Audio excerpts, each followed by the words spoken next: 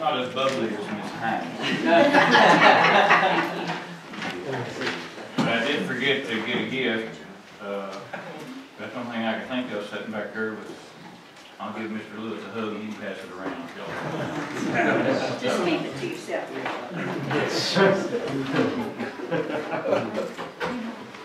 The reason I'm here, and I think everybody found it on their doorstep or something, the packet that I gave we of Stafford and I, research I did, and the reason we're doing this, everybody knows, is school prevention. Everywhere we've gone and sit and subject comes up, we can't not talk about it, so we have to face it. So Stafford's real good at research, so he did a lot of that for us, so we could have some facts and figures and see what's out there, see what our options are. You know, I talked to police officers with the state police. I've talked to a retired Chicago cop. I've talked to some Louisville Metro and see what they're doing. As we know, school shootings became an area of great concern to our schools, teachers, and parents, especially here recently with Connecticut. Preventing juvenile mass murder in American schools is the job of police officers, school teachers, and concerned parents, and there's not anybody here that's not concerned. I know that. I got a list of all the material and where we got it from. And it goes back to something Stafford found that I was surprised. List of school shootings in the United States. I've just heard about a few of them. I didn't know there was this many. I was shocked that there was this many in the United States. Of course, this thing here goes back to the 1700s, where they were dueling in school.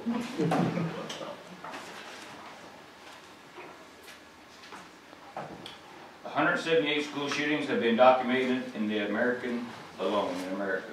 From 1989 to 212, there have been at least 40 such incidents. The statistics show in our school shootings 328 deaths so far, 394 injured. We lost 27 principals and 99 staff members. In these shootings, it talks about even the janitors are getting shot, different reasons. Students, 596. The FBI reports there is no profile for a school shooter. School shootings are rarely impulsive acts and are usually planned in advance. Very few attackers direct threats before the attack and therefore are very difficult to prevent. A police officer in California sent me this about Lieutenant Dave Grossman, a West Point psychologist, professor, and expert on human aggression and violence. He says, how many children have been killed in school fires in all of North America in the last 50 years? 0. Although, where's he going with this? Not one single kid has been killed by school fire anywhere in North America in the last half century. He asked how many kids have been killed by school violence. Well, I just told you. Grossman says in 1999, school violence claimed what at that time was an all-time record number of kids' lives. In that year, there were 35 dead and 250,000 seriously injured due to violence in the school. How many killed by fire? Still 0. In 2004, we had an all-time record, 48 dead in the schools from violence. We have firefighters that have kept our kids safe an A+. The grade we get for protecting our kids from violence is not an A, by no means. Lieutenant Grossman says our problem is denial. So what did the firefighters do to fight children's death from fire? He put it out in black and white. They put sprinklers in the schools, material in the ceiling that won't burn. They put sheetrock in the schools that won't burn.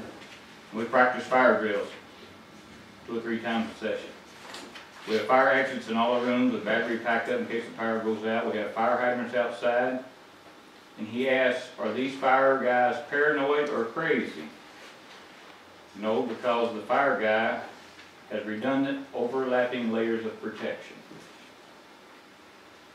To fight this terrible crime, we have to understand that here it is, and we have to deal with the fact and help the general public understand that among us sheep, that the wolves are coming for our children. In studying the Columbine High School shooting, we found the teachers and students did the best they could. One of the classes I had, I saw the actual video footage at Columbine, and you wonder what goes on in an actual shooting, and you don't want to even think about it because it's so bad. The cameras from the school shows smoke where they threw off some pipe bombs, but they got most of the kids were in the library. They were hiding under the desk and stuff, and the actual video shows the shooters coming in, and the kids were hiding and screaming and trying to be real quiet on the desk. They would run over and kick the desk or kick a child till they got up and ran across the room, then they'd shoot them with a shotgun or whatever, just like rabbits. And the Connecticut shooting is probably worse than that, means they were little bitty kindergartners, you know.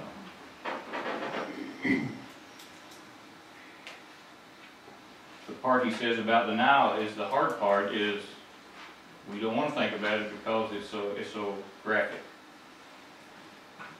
The report released by the Foreign Science Research Center in Minnesota says on the average the rapid mass murder episode lasts about 8 minutes. I'm guessing it's probably shorter than that. It said unlike conventional criminal predators, which often have no reluctance about attacking police, active shooters are cowardly. Like the one in Connecticut, they choose unarmed, defenseless innocents for reasons. They have no wish to encounter someone who can hurt them. They are personally risk and pain avoidant. The tracking history of these murderers has proved them to be unlikely to be aggressive with police. If pressed, they are more likely to kill themselves.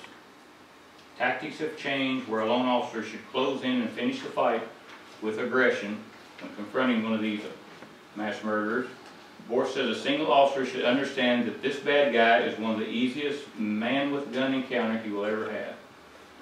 And I had never heard that before. I had a lot of police training, and Stafford has too.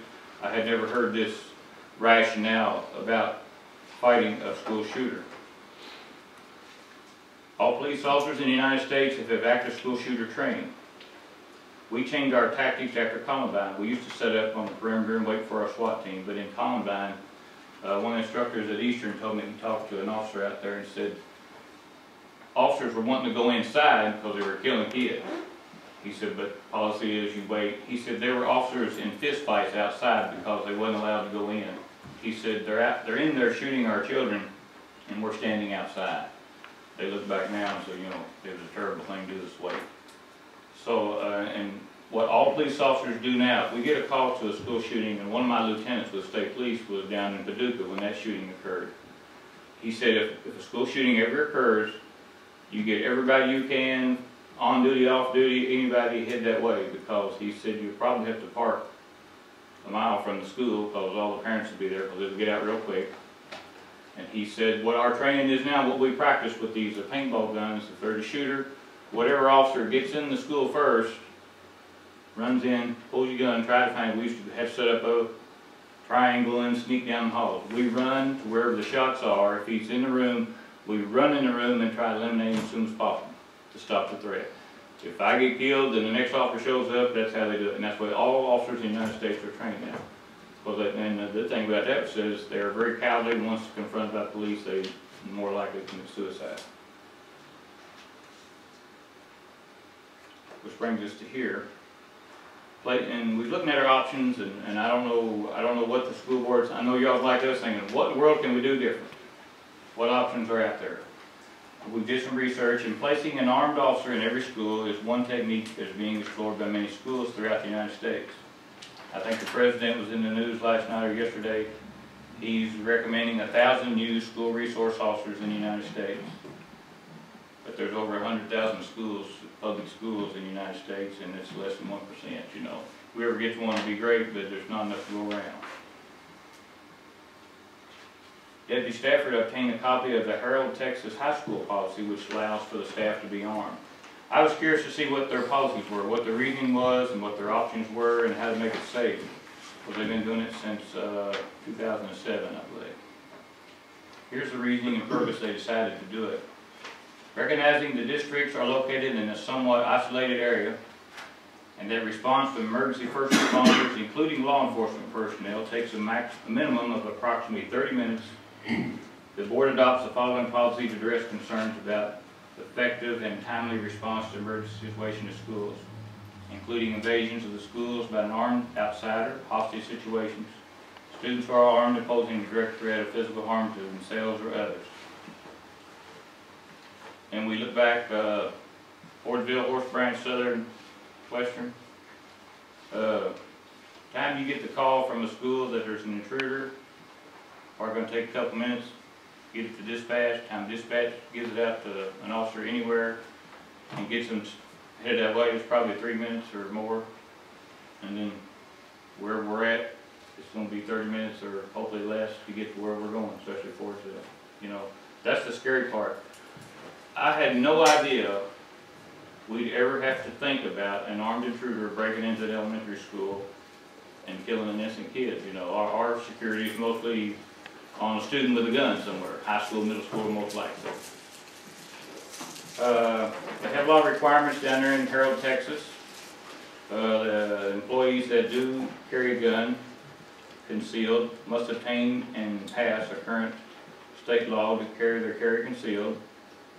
They have extra training. Any school employee authorized to possess a firearm on school property shall be provided additional training in crisis intervention, management of hostage situations, and other training as the board deems necessary and appropriate.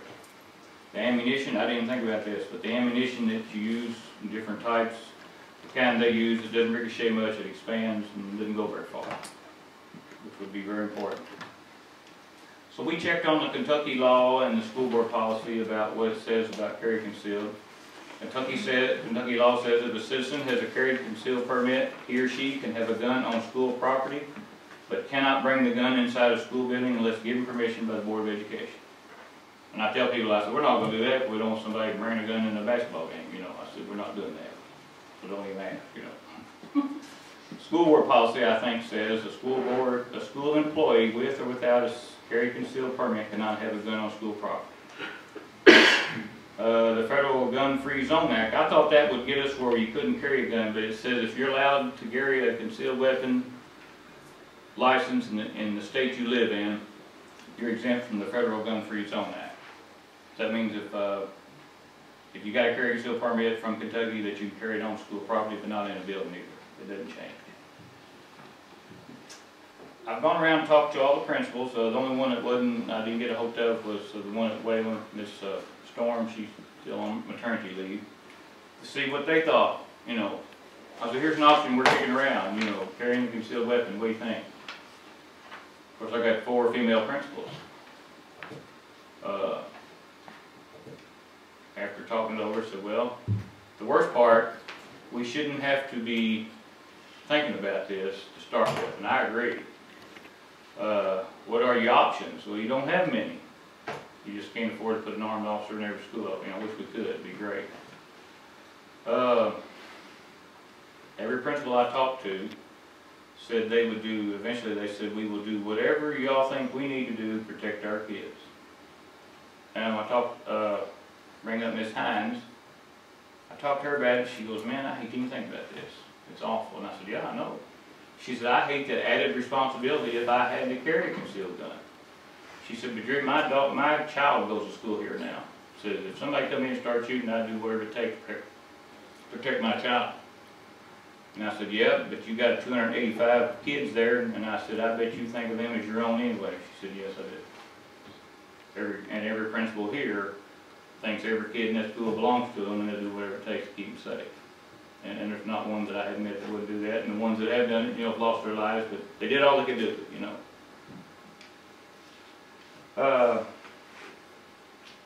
We went around and talked about our school safety, what else we could do different other than the possibility of carrying a concealed weapon. We went over our lockdown policy, and some of that we're probably going to change. I got with Mr. Southern, but we had like 2 levels, 1 and 2. We're probably going to change it maybe where it's just 1 level.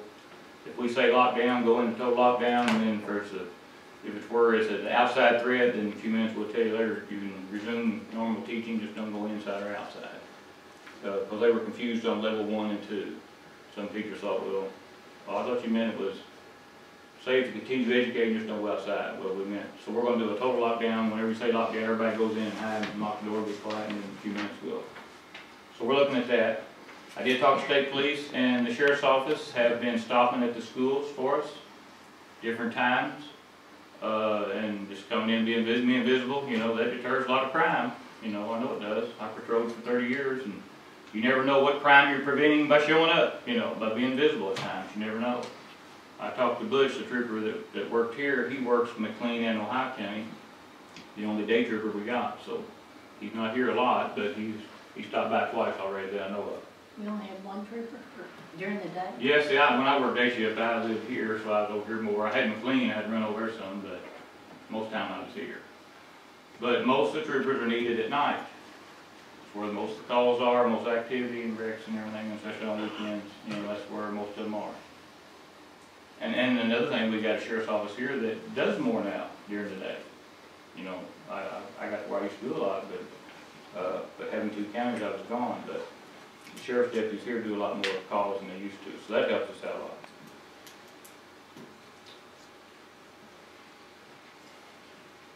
I don't know what the school board's feelings are about this matter and what options you're even considering. I've just asked to get the information to you and see what I can come up with. We've talked to several people, Officer Stafford, Deputy Stafford and I, and first off, there's a lot of gun nuts out there. You know, arm everybody, put them in kids' backpack, you know, and take them to school. You know, I'm not a gun nut. I've been around guns all my life, and I didn't own a pistol until I joined state police. I worked 30 years as a state trooper, and 28 of those years I was a firearms instructor and range officer for the state police. I have been trained on and shot every type of weapon the state police have ever made. I have shot and coached the state police rifle team for 17 years. I have trained countless troopers in the shooting and safety of the use of firearms.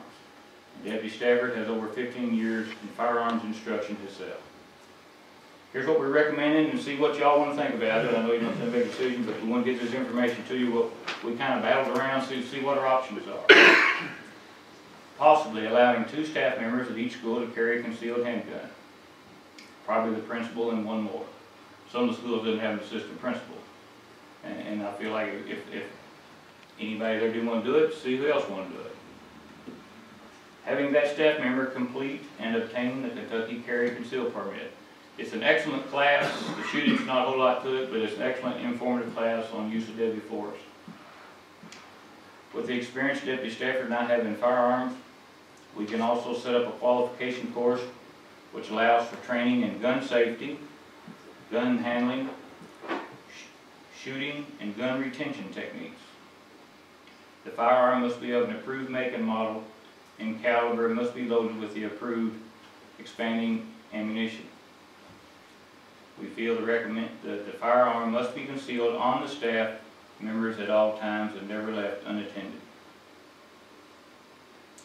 We came up with something else today that any carry concealed staff member will not engage with an out-of-control student. You know, sometimes you got to jump on a kid and hold them down until we get there, or if we're just out of control. If anybody's in that position carrying a concealed weapon, we don't want them to grab anybody at all.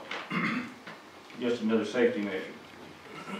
The staff members who are designed to carry firearms will be the decision of the superintendent. They will be reviewed periodically and can be revoked at any time for any reason by the superintendent. And I guess our greatest fear, other than the killing of our students, is can we allow staff to carry a concealed handgun and be safe? I talked to Mr. Decker about it, and he said, here's what I think. He said, I'm a very educated man, and of course our principals are. He says, I have a lot of common sense, and I don't know much about guns, but I believe with a proper training by a qualified instructor, I would feel very confident to carry a handgun. This concern is also a concern for me.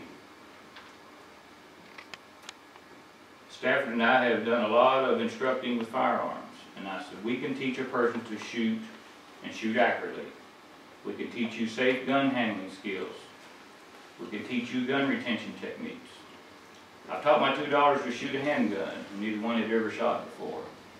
They are both very good with them, and they are safe, and if they wasn't, I wouldn't allow them to have them around. They shoot better than a lot of troopers we have because I taught them the right way.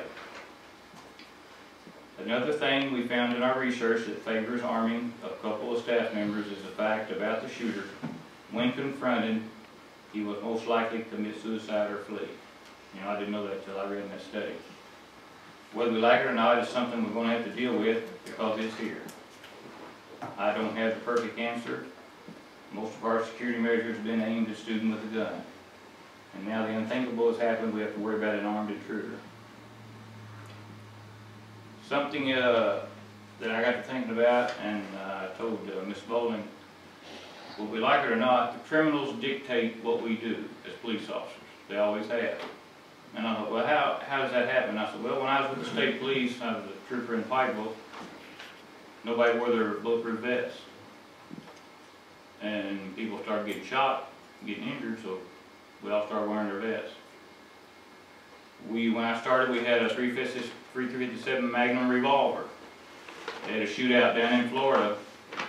3 FBI agents and 2 deputies got shot and killed in a bank robbery. You have a shootout with some bad guys. The FBI and the deputies were reloading their revolvers. We had those dump pouches where you dump it out and you get 6 bullets, and you're trying to reload, and they had semi-automatic pistols and a rifle. And they come around by the car and shot them while they were reloading.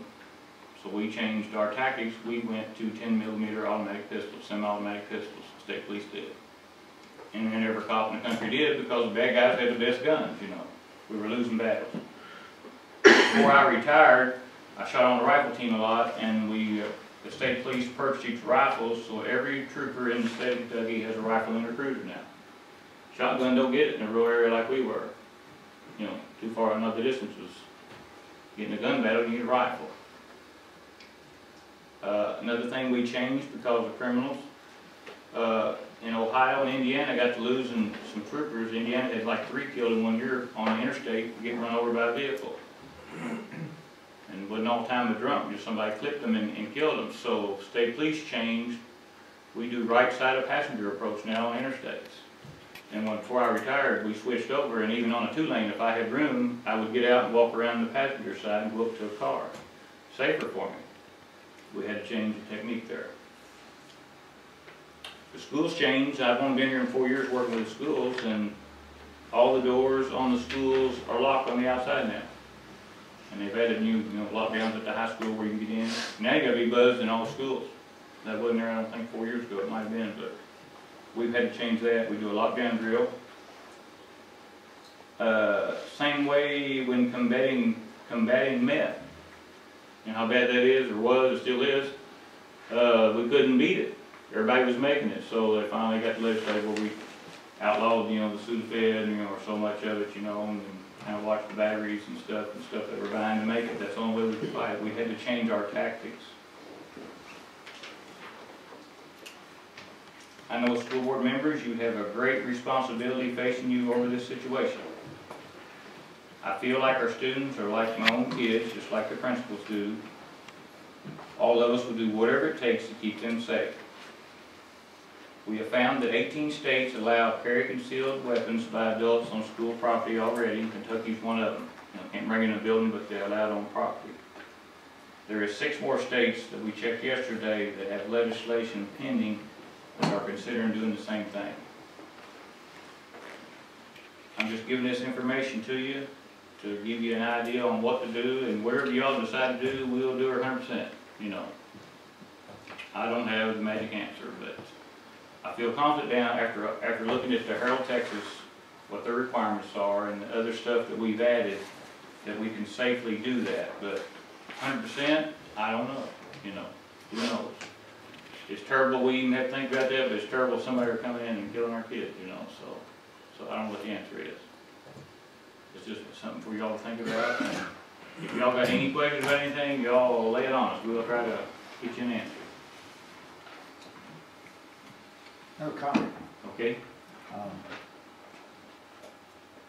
don't know how many actually read what you sent us, but I've been accused of reading too much. Overanalyzing. My observation is, since Connecticut, there seems to be more of a focus on an intruder coming in. Yeah. But if you look at the statistics, and I just took the 1990s, 23 out of 25 of the shootings started with students inside school. And I guess my question to the administration is, what are we doing to prevent the children from bringing guns into our schools? I would venture to guess that if somebody wanted to bring a gun in the morning to Ohio County High School, and come in the back door by the ag shop, Yeah. they'd get in. Or they come in the front door in a backpack, we wouldn't catch it. You know, if no metal detectors are searching, you know. I spent 2 years in Cincinnati and worked in an area that was the high crime district of downtown Cincinnati. The schools there had devices that metal detectors at the doors, and they had people there manning those metal detectors. Searching with the wands. Yeah. I'm not saying that's the answer, but I think that's something that we should address. The other thing that's out there is access to the back of our buildings during the day. I could probably drive around any building, any school building in this district, and do whatever I want. So my thought process is, what do we do to prevent? Yeah. Is it to put a gun in the school? Possible. I think the biggest opportunity we have is to make sure there's no guns coming in the school with our students. I think at some point, and probably sooner than later, we're going to have to hire and put security guards trained in our schools. I appreciate Ms. Hines' comment about I'd do whatever it takes, and I really do, I understand that. But we spent a lot of money, Mr. Lewis, making sure that the right student or the right teacher with a certain degree is there to teach our children. And at some point, we have to decide that whatever cost, we've got to put the most qualified person in our building carrying a gun. Not that the principal's not, but to think about the responsibility that the principals have, and then to add to that the fact that they're going to carry a gun, I just can't imagine sleeping at night. I look at Mr. Greg Decker at the high school. My God, look, that man, I don't know how he has time to even breathe. And then to think that we would possibly give him a gun, and if the children know that, what happens if somebody comes up behind him and decides to take the gun off of him? Well, they want to take the gun off of him. Then we have brought the gun into the school. That makes sense? Yeah, I understand everything. We've thought of everything you said so far. Mr. Lewis and I discussed some options about funding. He indicated that there used to be, and correct me if I'm wrong, Scott, safe school money that what used to be available. Hopefully, if you'll contact your legislator, maybe that's something they'll look at to put back in the budget for us. But I say all that to say this. We have got to figure out how to put qualified people in our buildings at any cost. And you may have heard, last month I about fainted over some of the money that we spend.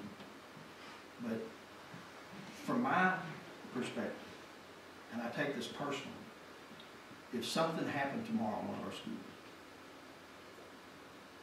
I would look at myself as a board member and say, did we do everything we possibly could to prevent that? And in my mind tonight, I think we are, but there's probably something else we could do more.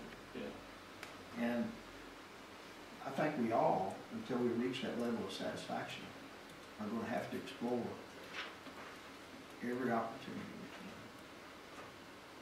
can. I couldn't, if I, and Mr. Martin and I talked about it down the hallway a few minutes ago, there's no one that I would rather see to show up to help me than you and Mr. Stafford.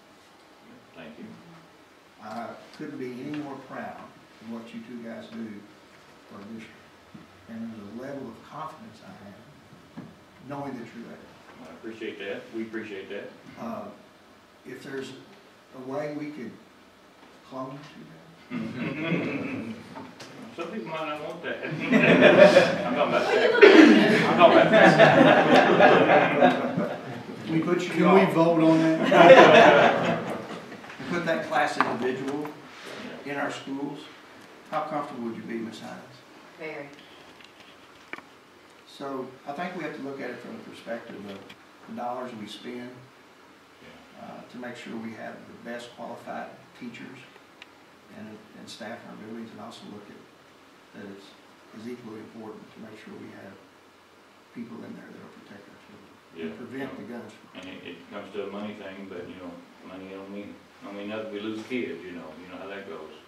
Something somebody mentioned, I read in one of the articles about what are we doing to keep guns out of schools, and something I reflect back on. In the 4 years I've been at the school system, especially the high school, we've had kids come up to me, or Mr. Ashbury, Mr. Decker, and say, well, so-and-so said he's going to kill somebody, so-and-so. So we investigate them, you know, it's probably nothing, but we investigate them and look at it. And in the 4 years I've been there, we've probably had 4 or 5 incidents like that. And when we, one of the kids we got this year, of course it's not, we don't tell everybody, but we picked him up, kind of talked to him, and I thought, man, he's acting a little squirrely. So we look at all their papers and their books and stuff, and he had a list inside that said, people I'm gonna get even with. Greg Decker, Angela, and then on down the line, had 4 or 5 people, and I told Greg, I said, this takes it to another level. I said, he broke down, and he may just be being silly. Most kids are at the high school or middle school being silly.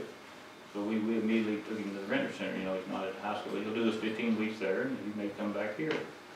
But, I feel confident we do have a good enough rapport with the kids that they're telling us they overheard this or overheard that, and that makes me feel better. So that's one thing we're kind of doing in our community, in our school, to prevent something like that, because I believe if any kid out there heard or saw somebody have a gun, I think they'd tell us, because they've already told them like 4 or 5 people that they're going to kill somebody or get even, so that's one plus I feel we have at the school already of being there. And this is one option, and we're trying to look at it, but whatever y'all want to do, we'll do, or be glad to. What's been your experience with those? State police, I never even used one, never in my life. The sheriff's office did up at the courthouse, and the one thing. But to search, you almost have to stop and look in every backpack, because there's metal objects in there. You can scan their body and not check their pocket, their body, but they've got keys, and you gotta check it out. Up there at the courtroom, they're pretty lax. Remember my buddies up there, but I've stood up there talking, it goes bing, they say, go ahead. And you can't do that in school. And if we did that, it would take, you'd have to start school 2 hours early, because everybody had to come in that one door. So we couldn't afford, for every door, and we sure do it, if that's what it comes down to, because that's the only way you can prevent them from coming in. Because handguns, they're so small. That's the problem. Go ahead.